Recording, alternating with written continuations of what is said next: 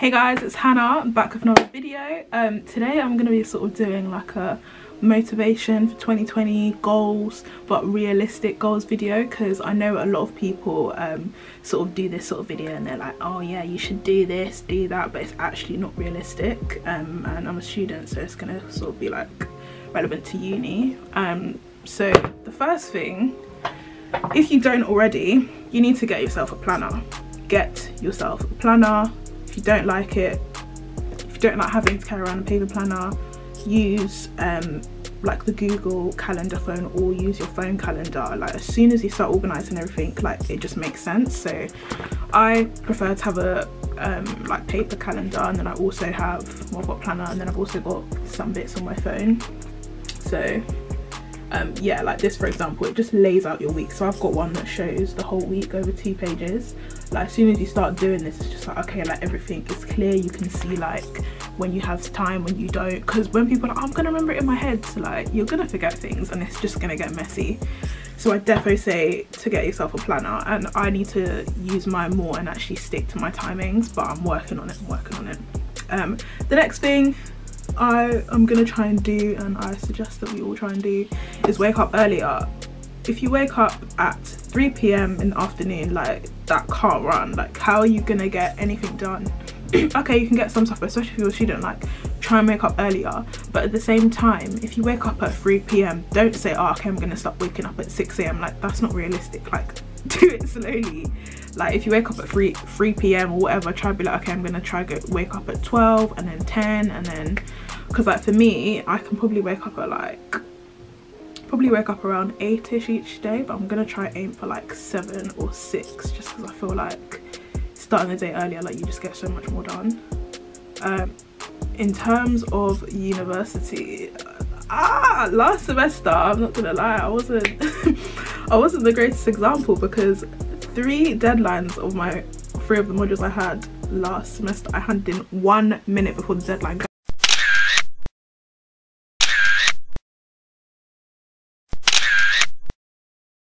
Guys, don't do that. On all of them I actually got it right, so it's okay, but don't do that. Like actually don't, like start your things early. But like I'm one of those people that I feel like a lot of people are as well, where like I work better under pressure, and I just don't feel to do it until it's like I have to do it. Like relax, and all of a sudden it's like, oh I got like 3 weeks, yeah I got a week, oh it's due in 5 days, oh shit I got 3 days, and then all of a sudden, oh okay, like I'm typing out to the deadline. So like just don't do that.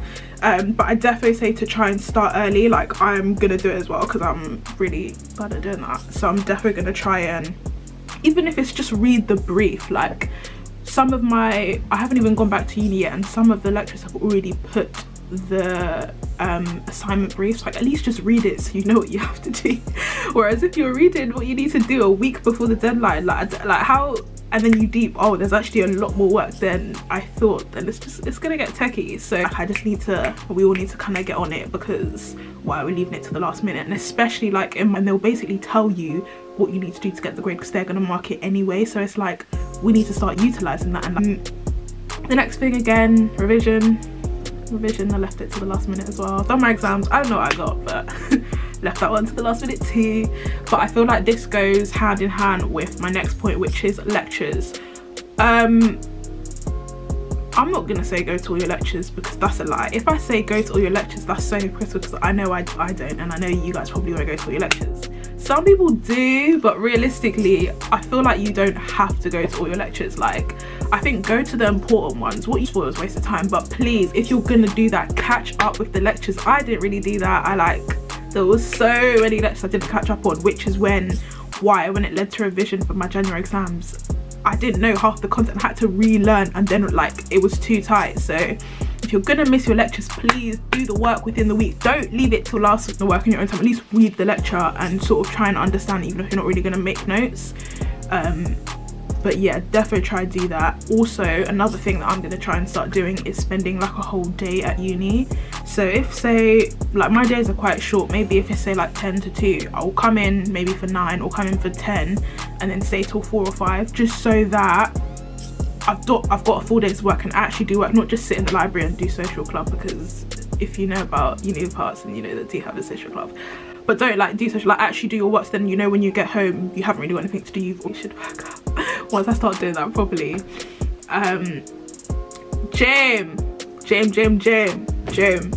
Okay, with this one I feel like there's two portions to this one. If you're someone, for example, who doesn't go to the gym, maybe used to go or doesn't go at all, and you want to get into it, the first step you need to do is sign up for the membership. If you already have the membership and you're paying every month, you know who you are and you haven't been in 3 months, go or cancel the membership. Like, I know this sounds bad because you're not going to go if you cancel it, but you're actually wasting your money. You're putting your money in the bin and you're not going. If you haven't signed up, you need to sign up. If you've been paying, you need to go, because your money is going in the bin and your summer body is not here. So first of all, if that's the case, you need to just go, like get the first session out of the way, get back into it, because I feel like more time it's just getting yourself there, and then once you're there it's okay.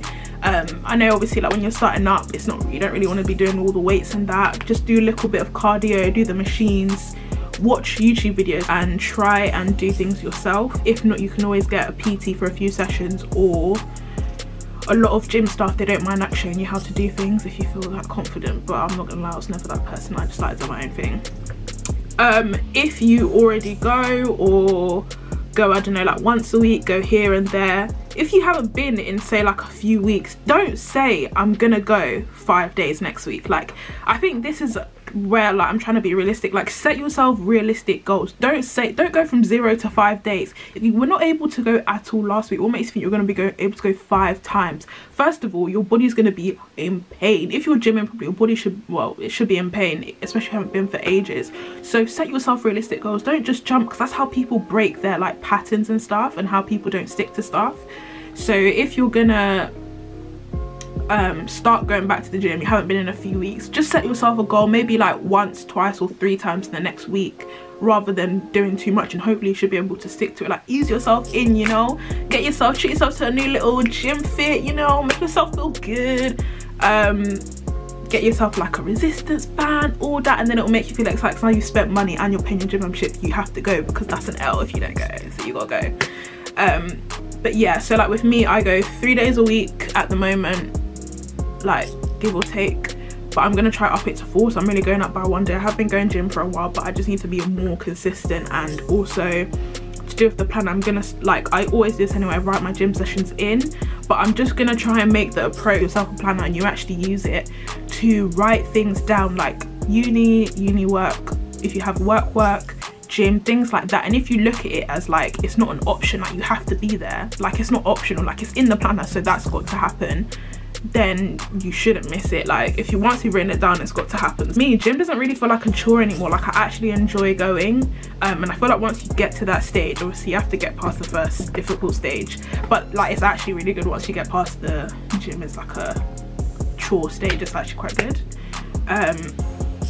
This section is about you. Take time for yourself, you know, treat yourself, obviously not all the time till you're broke, but like just take care of yourself. Like, if you're working really hard, like take some time out, even if it's 30 minutes, just to sit down and do you, put a little candle on, do your skincare and shit, wear a face mask. Like, you have to take time for yourself. If you're working hard, like you just need to sit out and rest. Also, I feel like another thing is, some people don't like to spend any time alone, and I don't think that's healthy personally. Like, I feel like you should be able to just chill with yourself, because I feel like some people always feel the need to be with someone. Just chill with yourself, like enjoy being by yourself, like just enjoy your own company, like just relax and just enjoy your own time, and you know, take everything, you know, just relax, you know. Money, budgeting. So I feel like money right now,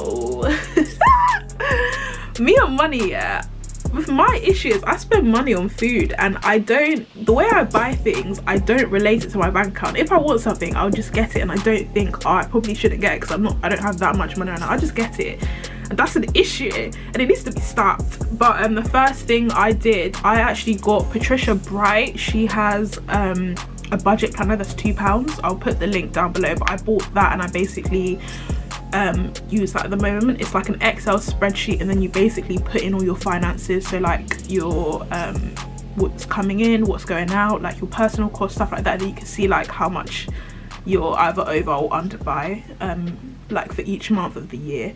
If you don't really have time for that, that's a bit mad because it's like an Excel spreadsheet, and if you don't really have time, you don't really know how to use Excel, then I'd suggest just making a list of, like, if you just put like how much you're going to get paid or what your income is, just like on your notes on your phone, roughly just scribble down your outgoings, then just see what your disposable income is, so your money left after that, and live within your fucking means. Live within your means, darling.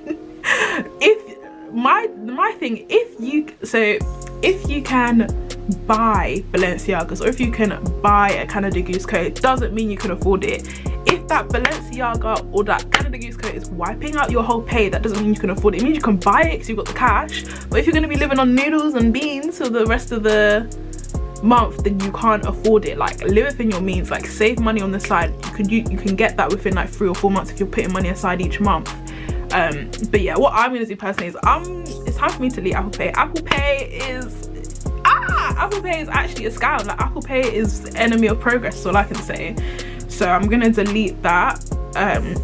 First of all, so what I do is I like to just buy snacks and just buy little things here and there, whereas if I'm gonna stop taking my purse to uni and meal prepping. So once I've got my meals and I got my snacks from home, delete Apple Pay, I'm not taking any money. I can't buy anything, and I'll just be like, well, I've got my own food. So yeah, meal prepping with this one, I feel like just make yourself simple meals. Don't be doing the most. Don't be trying to do like a different single meal every day. Some people have an issue with eating the same thing every day. If that's the case, I'm not gonna lie, it's gonna be long for you. But if you don't mind having like the same lunch, you can just cook lunches Monday through Wednesday, and then Wednesday again cook for like Thursday to like Saturday or something, and then Sunday a different meal. I don't know, but just think simple things, like things I'll have like pasta. I'll either buy sauce or I'll just make my own little stew or sauce, and then I'll get chicken wings, which are like £2, season them, chuck them in the oven, do my pasta, mix it up, add a bit of sweet corn, and that's a meal for 3 days. And you got your carbs, your veggies, sweet corn, whatever veggies you want, and your protein. But just things like that. Dinners, I'd fill it. Or I'll have like sea bass, salmon, with paramented potatoes. It's like potatoes that are already cut up, so I just dash those in the oven, dash the fish in the oven, and make veg in the microwave. But just quick simple things like that. Have your healthy snacks on the go, because once you're not hungry, but you're gonna be hungry, and you're gonna end up spending £5 on a dry sandwich and crisps, when you could have had like a nice home cooked meal and it would have cost you £5 for the 3 days, if that makes sense. But just things like that. But yeah, those are just my little tips and things that I'm actually gonna try and work on myself within this year.